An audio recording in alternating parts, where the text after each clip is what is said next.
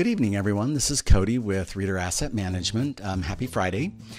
Really quick, I wanted to do a quick video. We've had a little bit of a change in our company, and so Maz Silva, that everyone here has gotten to know, informed us that she will be leaving the company to pursue a dream in the food service business. So her and her husband have purchased a food truck, and so we're super excited for this adventure that she's embarking on, and obviously very sad to see her go.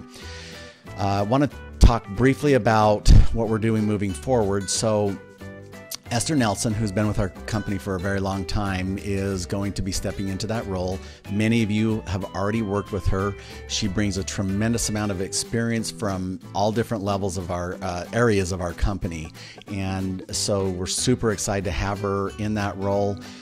As I said, some already know her. Many of you will be getting to know her for the first time, and she'll be reaching out in the short future to have that communication with you. I did include a video down below of her introduction as well, so be sure and click on that.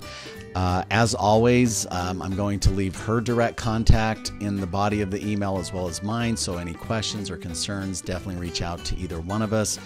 On a side note, many of you have heard me talk over the years how we've gone from a more kind of portfolio-based business to a departmental style business, and it's for this very reason, because we just won't miss a step. And if you haven't heard me talk about it, basically a portfolio is where you have one person that pretty much does everything, all the work orders, the new leases, the owner and tenant interactions, whereas departmental, you have a maintenance coordinator, a leasing coordinator, a renewal coordinator, so you have very specific roles for those folks. They do one thing and they do it over and over and over, and they do it very well. So in the event that we do lose somebody along the way, we just have to train for that one position, and it's probably the best decision we ever made in our company. So this is just a testament to that, and Esther has been in different roles, and she's stepping into this role with a lot of experience. So you will not see any drop in quality,